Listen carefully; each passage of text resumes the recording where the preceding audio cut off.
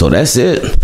We now have so many of our questions answered as to who the Ravens were going to draft, what positions they were going to take, and where. It's all done now. The draft has come and gone. Is this Ravens team a complete team now? No, they are a lot more complete than they were just a few days ago, but they still certainly have work to do in some areas, a lot more than others. But let's see how they address it. But before we see how they take care of their remaining issues, we got some questions to answer. Yeah, this feels like a dream, and you know just what I mean. You see my boy, he like gotta made it, boy, he's a fan and he like the Ravens, and you know just what I mean. You two team, keep it clean. You see my boy, he like gotta made it, boy, that's my homie, ain't that right engraving. So team, keep it clean. Welcome to the first post-draft episode of Questions from Subs. We are already in the month of May. Whew. And y'all started off with a bang. Trust me, we got some fire coming up. But what Questions from Subs is the series where you can ask me any NFL question and you answer in the video just like this. For the patrons, for the Team Keep It Clean patrons, and if you want to become a Team Keep It Clean patron, you can go to patreon.com/Ingravenvids, and if you don't feel pressured or bad or anything, it's okay. But for the patrons, you can send your questions directly on Patreon. For everybody else who's not a Team Keep It Clean patron, you can send it to teamkeepitclean@gmail.com. Thank you all for all the questions that y'all sent, because we got a lot. Let's get into it. First question came from Hadi, and appreciate you being a patron. He said, "What's up, Ingraven? I'm writing this as I'm watching your live draft stream. And shout out to everybody that was there for the live stream. We had a lot of fun for the first night. We could not do it for day 2 and day 3. It was just, oof, and we were super tired. Anyway, but we had fun. We just traded Hollywood to Arizona, so this was fresh when it happened. We just traded Hollywood to Arizona, and I am at a loss of words. I'm going to make my question short and sweet. How do you think this will impact Lamar Jackson signing with us? Much love to you and Team Keep It Clean. We'll get through this together, my guy. And just like Hollywood is with the Ravens, sadly, I'm out. Yeah. Ooh, boy. Yeah, this one messed me up, man. Because y'all know I got a lot of love for Hollywood, man. But like I said, I didn't like it, but I understood why they did it. Hollywood wanted out. He wanted out. And I was just telling some people yesterday, it seems like with the Ravens, they are the new NBA of the NFL. Because, you know, NBA, the players, they got control over there. They got control. If they want to leave, boom, they get traded. Usually with NFL, a lot of players, if they want to leave, they don't necessarily get traded, man. A lot of them don't. But with the Ravens, oh, yeah, they do. Hayden Hurst, hey, I'm not getting the playing time that I wanted to get. I'm not a big enough part of the offense. I want to be traded. Ravens said, okay, we'll trade you. We got you, Hayden. Orlando Brown, I'm a left tackle. I want to be traded. Okay, Orlando Brown, we got you. Hollywood Brown, I don't like this system. I want to be traded. Ravens, oh, okay, we got you. Ravens, they sure been acknowledging some trade requests, boy. But anyway, how will this impact Lamar Jackson? Well, I'm sure he didn't like the move, but he also understands the move. And Hollywood, he wanted out, and the Ravens, they were probably like at a crossroads with him on how they felt about him. And it just is a situation to where it makes Lamar Jackson's job harder. It can also make Lamar Jackson's job, it can make him better at his job. And it's so tricky because you take away a big weapon for Lamar. Not big in height or anything, but you take away a big downfield threat for Lamar. You take away his speedster at wide receiver. So you have, his job has gotten harder. But at the same time, this can help open up Lamar Jackson's game to where he spreads the ball around and builds chemistry with other guys that much more. With, like we've been seeing this offseason with a Rashad Bateman, with a Devin Duvernay, Benjamin Victor, and we'll see it with Tylan Wallace soon enough, I'm sure, too. But how will it impact the contract talks? It depends on what the Ravens do next, in my opinion. I think all of this depends on what the Ravens do next. And this is why I was so shocked.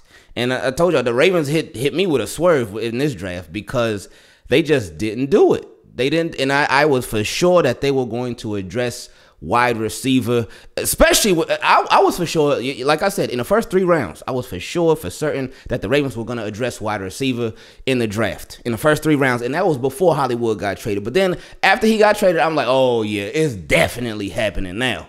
It's definitely happening now. And first round went by, and after they traded Hollywood, they got Linderbaum. I'm like, okay. So all right, second round, the second round they got it. Second round came, they got David Ajabo. I was like, oh, okay, all right. Third round is on the way. It never happened. And there were guys sitting there on the board.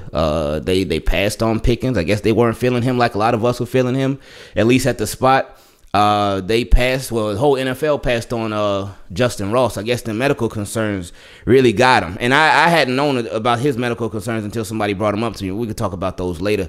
But it to me, it's a scary situation right now. But I'm hoping, and I know a lot of other people are hoping too, after we watch how the Ravens moved in the draft, it's like they have to have something else planned as far as adding a significant wide receiver. Something that I was explaining in the Twitter spaces yesterday. I asked the question, would you buy furniture if you didn't even know you were going to have an apartment next week? Would you buy furniture if you didn't even know that you were going to have a place to put it in next week? So I asked them, everybody said no, I wouldn't do that. No, of course not. Why would I do that? And I said, this could be the Ravens thinking when it comes to the Lamar Jackson situation, because this could be what could possibly be holding them back from investing in a significant wide receiver. No, we done talked about the Debos and the DKs and the whoever else. We had all the conversations about it, and we would love it. I would love it. I know some people, no, I don't want it. I would love it. Y'all already know how I am with the wide receivers.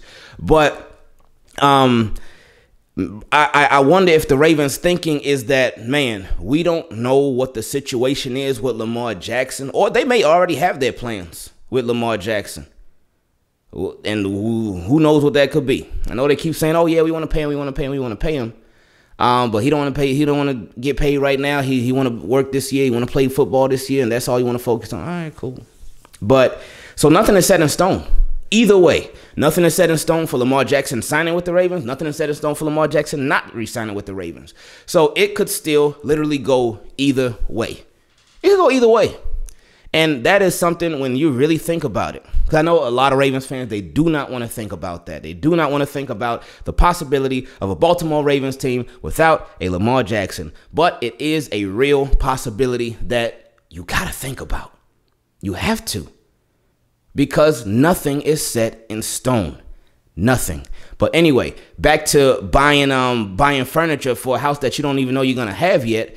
It could be the same thing. So for Ravens, I wonder if they're thinking like, no, we don't want to trade for Debo Samuel. We don't want to trade for DK Metcalf because we don't even know if Lamar Jackson is going to stay with us. So why would we invest significant future draft capital for one of those receivers and possibly significant money too if they ended up signing those receivers to extensions? Why would we do that? Well, just like Eagles with A.J. Brown. Eagles traded for A.J. Brown, boom, signed him to a contract extension right then and there. So that's kind of set the precedent. That set the standard for trading for one of those receivers who are in the last year of their deal. That set the standard for it. Hollywood signed with, traded for with the Ravens for the Cardinals, and boom, they picked up his 5th-year option. So he got that. So it's like, and we've seen with Devontae Adams, traded for, boom, highest paid NFL wide receiver. Tyreek, traded for, boom, got his money too. So these receivers are getting traded for, and they getting their bread just like that. Just like that. So Ravens may be looking at it like that, like, man, if we trade for one of these receivers, we got to pay one of these receivers, and we don't even know what's going to happen with our quarterback long term right now. So that may shy him away from getting one of these big-time receivers or trading for one of these big-time receivers. So I just wonder if that's the way that they're thinking, because I could see that. I could see that.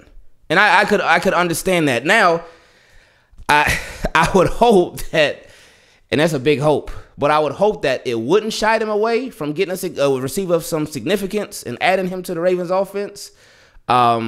But because, again, you should want to do everything that you possibly can to get that house. You should want to do everything that you possibly can to get that place so you can get some furniture and put it in there.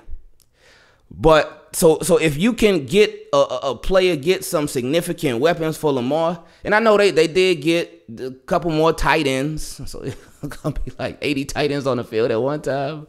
They got another running back, so they're gonna have like 4 or 5 running backs on the field at one time. But yeah, but at wide receiver, just getting him some more there, it could help go a long way, and that could make him staying with the Ravens a lot more attractive. Now, I know another thing, and Lamar won't say it. I mean, it seemed like he kind of hinted to it in, was it the last presser that he did? When they asked him about Greg Roman. He's like, Greg Roman, cool, but he said, that's up to them guys upstairs. And when he said that, I was like, ooh, that ain't sound like you're a big fan, but. And I wonder if that would hold him back, knowing that Greg Roman is here still. I wonder if that would not even dissuade Lamar not to re-sign with the Ravens, but just keep him from doing it while Greg Roman is here. And with Greg Roman, I do not think that he can get the best out of Lamar Jackson. I think he can get some good out of Lamar for sure, but I don't think he can get the best out of Lamar Jackson.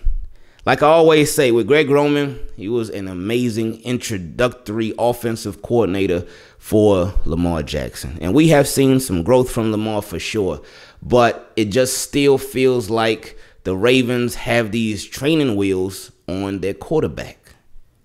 And it feels like they've had these training wheels on their quarterback for years.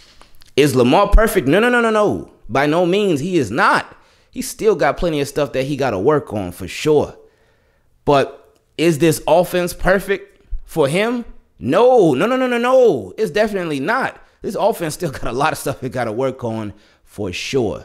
And I do not feel like this offense, it's weird because this offense challenges Lamar because I feel like sometimes it can make stuff harder. And they just I feel like a lot of times they just overthink stuff. They overthink situations. And they rely on his athleticism to sort of save them. They rely on Lamar Jackson's athleticism to save them. And Lamar Jackson, he don't even want to rely on his own athleticism to save him. He wants to use his arm more. He said it plenty of times. He don't be feeling like running the ball. He'll run, of course. He'll still get his, but he don't be feeling like running the ball.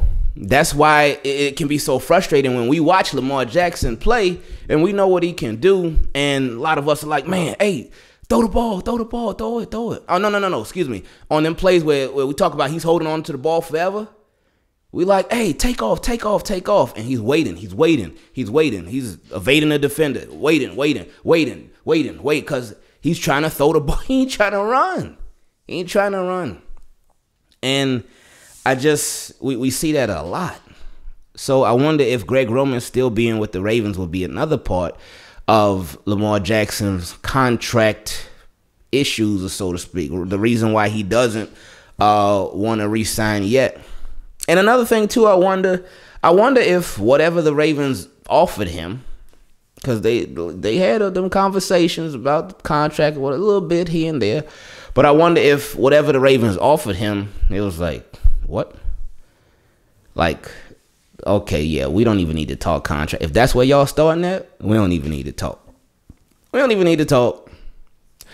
even if what they offered him is still significant. I mean, whatever it's going to be significant. But he could look at that and like, oh, that's it. Okay, cool. You know what? Watch this here. I'm going to show you. I'm gonna show you what I got you. I'm betting on myself. That contract is cool. Man, no. Watch this. Watch it. Watch. So it could be just several reasons for this holdup with this contract right now. But back to the original question, how Hollywood impacts Lamar Jackson and the contract talks with him and the Ravens. I just think that I just think that it all just depends on how the Ravens move now. Everything depends on what the Ravens' follow-up plan is gonna be. I know so many Ravens fans think, oh, well, here comes Julio, and that would be very Raven-esque. But I was about to say, it seems like Eric DeCosta has been shying away from signing those older wide receivers. But he signed Sammy Watkins. He's not older, but he's very banged up, and he had a history of being banged up, and he ended up getting banged up with the Ravens too. He did bring in Des Bryant too the year prior, and we know how that went. So I don't know, man. But Julio would be very Raven-esque. Jarvis Landry, he would be too, but Will Fuller is another name to look out for. As a speedster, downfield threat. He's had his injury issues though, but I don't know. I don't know what the Ravens are gonna do. I don't know, cause again, when I think, all right, yeah, they gotta have a plan in place for a trade for something. Oh yeah, for sure. But again, since they don't know what's gonna happen with Lamar. That could hinder them from doing that. That could be like, all right, that could make them shy away from doing something like that. So, again, it is something that's very concerning. And like I've seen many people post, it is okay and it is realistic to say the Ravens had a good draft. They did. They had a good draft, and you kept hearing the word steal all draft. All draft long for the Ravens. You kept hearing steal. Wow, that guy was a steal. I can't believe they got him. I can't believe he was available. I can't believe the Ravens got him. Boom. Steal. But it's okay to say that they had a good draft, but there are still huge concerns for the Ravens at wide receiver. Shout out to